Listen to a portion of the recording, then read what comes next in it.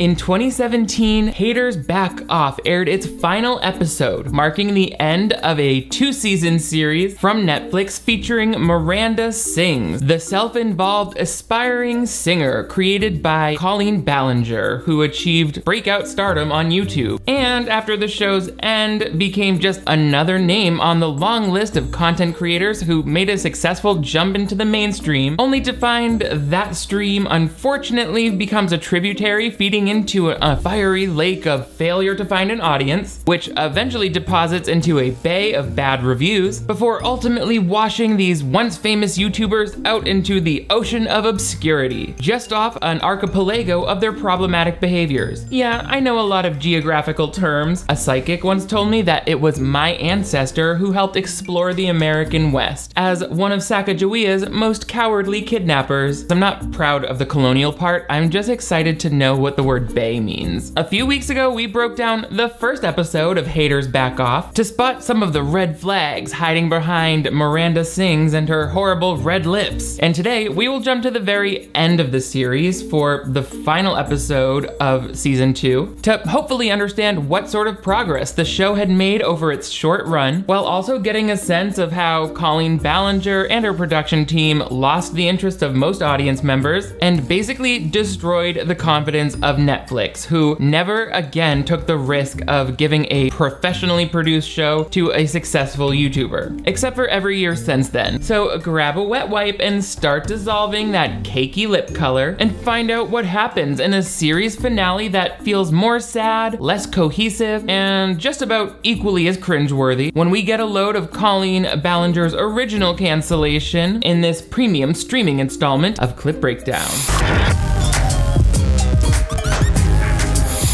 Hello television viewers, my name is Nick. Thank you so much for joining me once again on my channel for another installment of Clip Breakdown. This is the playlist where we dive into our favorite movies, TV movies, and other such content here on the web. And we break it down like the line item budget of a TV show that just doesn't bring in the ratings it used to, so that we can look at each individual scene and selection and clip and decide if this was worthy of the haters or if the whole world is wrong and we just have bad taste, which seems unlikely. But before we get into it, make sure you give this video a big thumbs up, that way you never miss new videos from me. 2 new ones every week. I've got merch and a Patreon, but also subscribe. You gotta subscribe if you wanna see all the new stuff. I was very excited that you were very excited to review the first episode of Haters Back Off, and I thought to myself, mama, no way am I going to watch this entire show, like every episode. It's just too much, because the show sucks. But I was willing to go all the way to the very end and try and fill in the blanks of what could have happened over the 14 episodes in between. And I'll tell you one thing, it was surprisingly uncomplicated. This show seemed like it had a very straight narrative right through, and we got some pretty generic plot points that were most likely served up as cliffhangers and twists, but that don't impress me much. By the way, you'll notice some new lights, backlight, and this light on the wall. It's because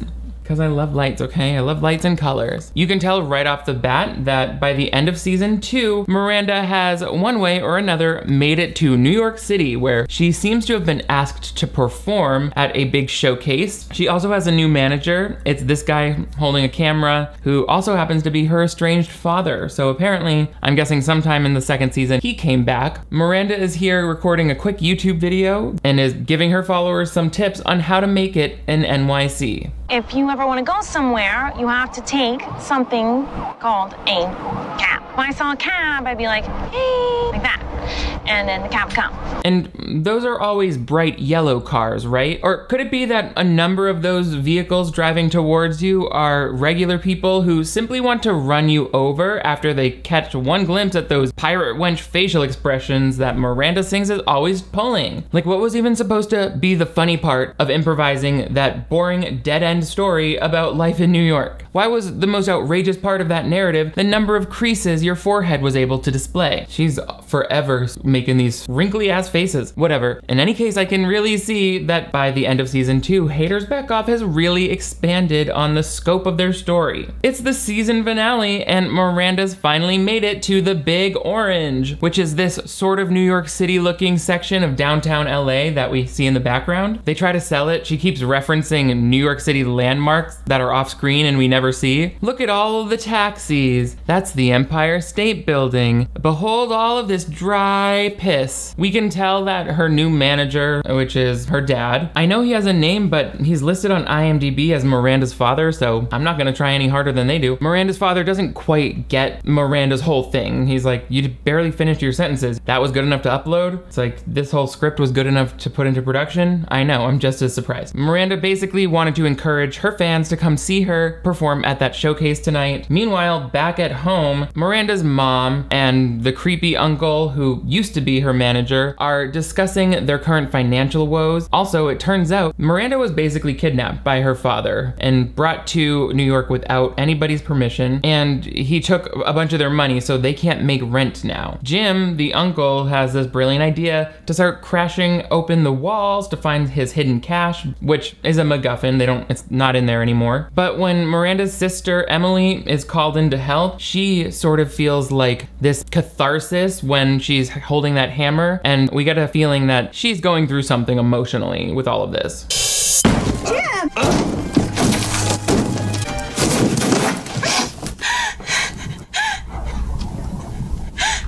Wow, you can tell that must have been a very difficult scene for this young actress to film because of how the dry, tearless sobbing can cause a lot of cramping and muscle spasms in the face. I'm speaking from experience because I once had to fake cry for a role. I was playing the victim of my boyfriend who drove me to cheat on him by always being boring. That's when I learned the face isn't meant to contort in all of those sad ways without eye drops or real tears if I had actually felt bad about anything. Anyway, I got a Charlie horse on the left side of my jaw, and that's when Bradley dumped me. All because it was a serious conversation and he thought that I was doing my impression of Jim Carrey in The Mask. Hey, you knew I was a slut when you met me, baby! My face was green due to sepsis. So anyway, we go into the opening credits. The family is in trouble, whatever. Miranda and her dad are at this theater where supposedly that showcase is happening tonight. The dad is trying to schmooze and introduce her to agents and all of this stuff. But first, they're talking to the owner of the theater. When Miranda's away, he's like, oh, I invited her to see the show, not to actually take part in it. And it's like, what kind of misunderstanding? So Miranda's big break is all for naught. They just wanted to invite a viral internet celebrity, I guess, to sit in the audience. But I don't think the dad wants to tell her that. Oh, if you remember Miranda's love interest from the first episode, he like drove an ice cream bike. He is now dating another girl who seems really sweet. They're at some Lord of the Rings inspired restaurant. So I'm very interested to see how that triangle will develop. But first, we have to find out how Miranda's doing while preparing for her show that she thinks is gonna happen. Miss, there's no outside food or drink allowed in the Birdland Theater.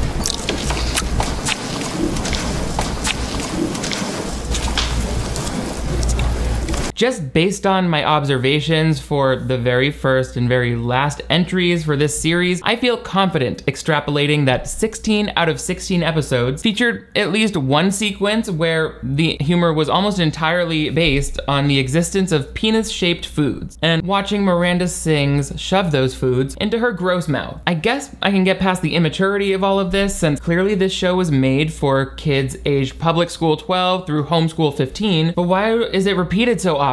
Why? Why is this the most consistent and important message that Colleen Ballinger wants us to take away from her show? Like, I think we get what you're trying to say, girl. You're either really bad or really good at giving blowjobs, depending on how much the smells like Burger King. Awesome, let me definitely buy my 9th grade child a ticket to go see that ethos played out on stage. You can tell throughout this whole series that they're also trying to prime the audience for Miranda's world tour, which she did in real life, I think straight off the back of this series. I guess it's a PG-13 show, and that's why everything is a penis. Although, I guess I should also consider that these are not even oral sex innuendos. Could it be that, in fact, the real pig with too much makeup on is me? Also, I can eat a corn dog without hardly any chewing. Ugh, no, she just raised her eyebrows suggestively like an uncle does to an escort. She's being gross in real life. But honestly, I'm kind of relieved to just confirm that Miranda Sings is the hungry lipstick demon, not me. Oh, by the way, today I'm wearing hungry lipstick in the shade Demon. Oh man, I think I just gave myself a context clue. Miranda's all excited that she's got agents who are gonna watch her perform tonight, even though those agents are like, I'm gonna go. They don't seem to have much faith in her. The mom is then talking to Emily, who is really upset that dad left. She doesn't know what it's like to have a dad. She's feeling abandoned. She has no idea what it feels like to be in a family, and that's why she's hammering the walls. I would give you more about that subplot, but it literally resolves itself effortlessly by the end of this, so who cares? Finally, it's the night of the performance. Miranda has sat through all of these boring singers, and she thinks she's ready to come on as the surprise guest when she has the shock of her life. But I have one last surprise. Put your hands together for Frankie Grande. In alone, minding my business. I can't even sing. Miranda has no business telling Frankie Grande that he needs to improve his singing, because he more urgently needs to improve his stage presence, song choice, and the proportions of his shoes to his skinny jeans to his sparkly blazer. But I don't mean to sound critical. Frankie has so much going for him on that stage, such as a spotlight, lots of personality, the eyeliner application of a lunch lady. We stan. I don't know what it is with Frankie Grande. His eye makeup always looks like he just sweated it right off, but that's not for me to say. I mean, it is because I said it. Not for me to give you an answer to. I don't have the solutions. Get a Sephora gift card, I don't know. Miranda is not having this, so she gets up on stage and actually interrupts Frankie during his performance and just starts correcting him on all of the things she would be doing differently, which is getting laughter from the audience. And that's when the agent is like, oh, I get it. Why didn't you tell me that she is a comedy act? So do not look at his chesticles, everybody. I mean, she could be the next Andy Kaufman.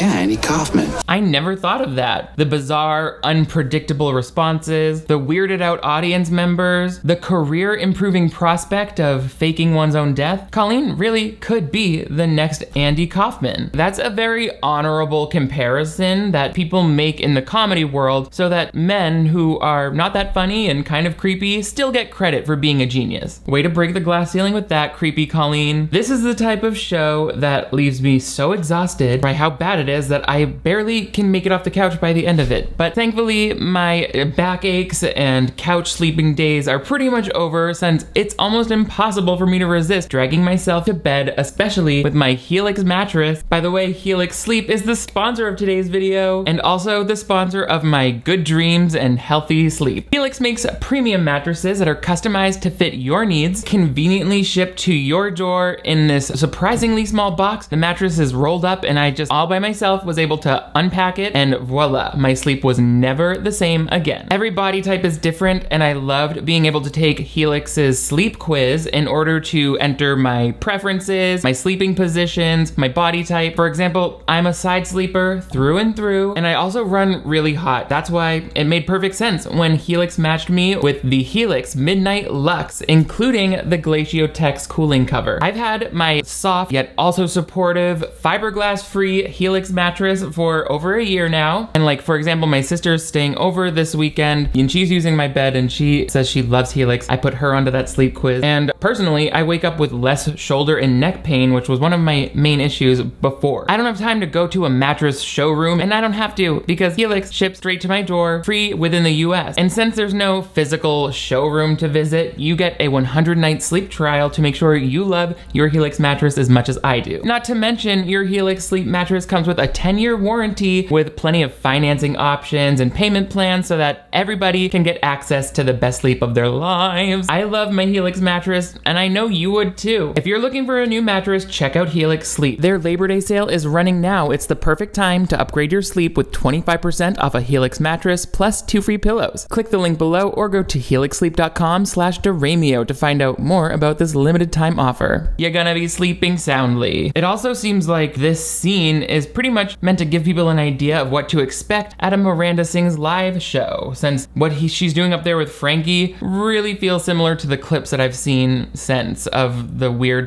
she pulls on stage. You'll get the same kind of exhausting comedy bits, the unwarranted touching of audience participants, and that same tepid laughter from a barely conscious audience. Just imagine that instead of Frankie Grande having his chest groped on stage, it's a terrified local 10-year-old who doesn't yet have the cognitive ability to process the embarrassment that's happening to him, or how it's ensuring that he will grow up to be very, very gay. Baby, I was born this way, but it was cemented and crystallized when Colleen touched my boobs on stage. That's a new remix. The crowd loves Miranda. Frankie even is like, oh, that was fun. I guess I won't sing anymore because you just it up, but you can tell Miranda or Colleen was really kind of just improvising a lot of this stuff where she's like, no, don't do that. That's like porn dancing. Like, okay, you suck. But you know, it's not so unfunny that an audience wouldn't chuckle to it. They're not laughing that hard though, even in the show. That's another area where I feel like producers were like, she knows how to make Miranda funny. Let's just let her go. We don't need to write that part. It's like, you do, and you did. So back at home, Jim is all excited because they see in the news that Miranda took on that Broadway performance and really won the crowd over. However, Miranda's mom is like, her dad is a terrible person for stealing her, and Emily gets so jealous that she smashes the computer, and it's like,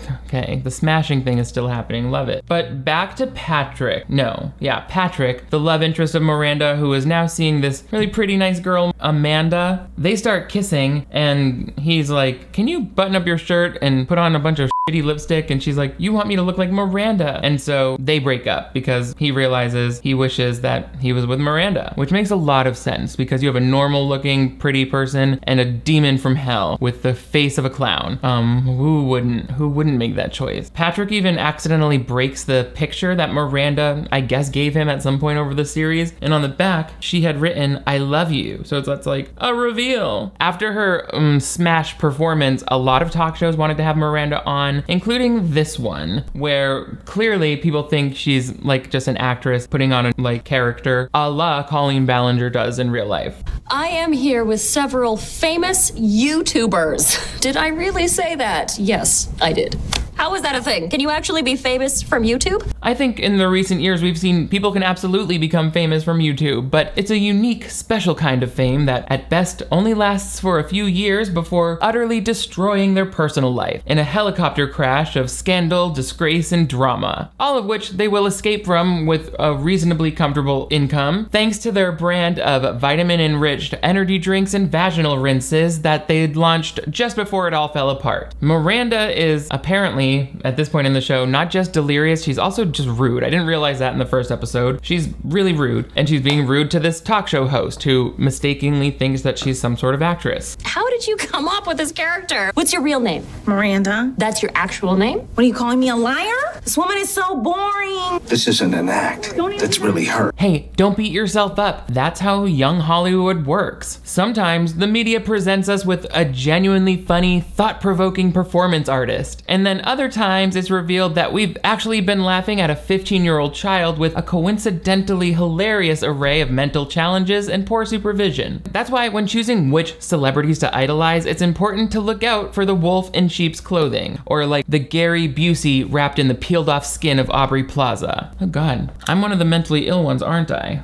Huh. The agent just realized, oh, Miranda's not an actress, she's like actually this kind of person. So he recommends they find a body double who looks like her, who can play the normal actress who made up Miranda. And I'm just like, wouldn't it be easier just to train her to be normal in front of other people? Whatever. This is a weird decision that I can tell they were using to set up a third season, but oh no, it didn't happen and I'm so sad. We hire an actress that looks like you to pretend that she made you up. People like me being me. People think you're a joke. Well, Miranda Sings may be a joke to you, but not to me, because I think jokes need to be actually funny. And Miranda is certainly not a joke to Colleen Ballinger. To Colleen, a joke is a terrible statement about the texture and smell of her menstrual blood that she messages to a group of 12-year-olds over Instagram during school hours.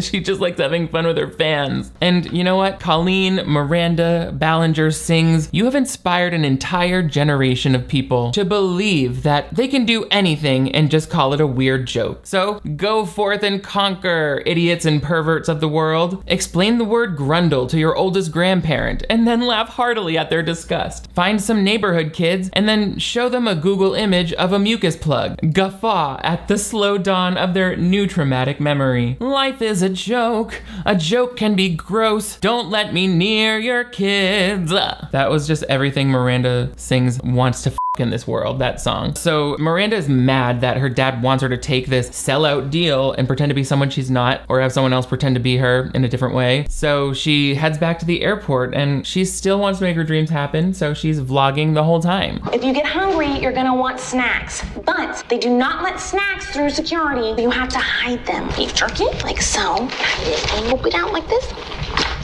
Once again, Colleen, we take your point. Sure, it might be more fun if penises were made of food. I don't think anyone here is like disagreeing with you or your beef jerky boner. But I swear, it's like the writers of this show only had that one joke in their head. It's literally sad. No wonder the Writers Guild is on strike right now. These poor people were clearly forced to work while both extremely hungry and terribly horny. Because the family back home had been unable to find the money to secure their rent, they had to move out. For some reason, couldn't call Colleen and tell her. I guess they couldn't reach her because she was kidnapped, but they were like, Colleen's gonna come home and we won't be there, because they had to move up to some attic. I guess they could rent someone's attic and it's cold and tiny, but Colleen does come home to an empty house and the only other person there is her father, who is incensed that she threw away his opportunity to get rich off of her. Other than like the moment where Emily cried earlier, the show did feel equally as funny. I mean like lighthearted as it always had, but they really are trying to give us some depth here, and I'm not sure I get it. How dare you drag me along only to back out when your pathetic little bratty self finally means something to me? Worthless! That was the ghost of Stephen Sondheim bullying me back into the closet after I skipped the West Side Story remake on Disney Plus because my dad was watching Star Wars. I'm sorry, okay? Dads need to watch Star Wars 7 times a year or they lose bone density and can't build decks as quickly. You'll notice with that Miranda's crying there, which again, these are not terribly talented actresses. I'm not 100% buying the sadness and the fear, but you'll notice the series has taken somewhat of a tonal shift over the second season. Most of the time, Miranda is like a happy-go-lucky, relatively one-dimensional character, but then we get these random explosions of emotional vulnerability, self-doubt, and sadness. I'm guessing this was supposed to make her obnoxious character a little more likable, which was such a stupid idea because who likes sad people? When I was a newborn baby, my mom struggled with postpartum depression and I was like, okay, sourpuss, I'm actually glad you haven't had the urge to pick me up in the last 2 months. Your vibe is trash right now. And she's never hugged me since because I don't deal with sadness.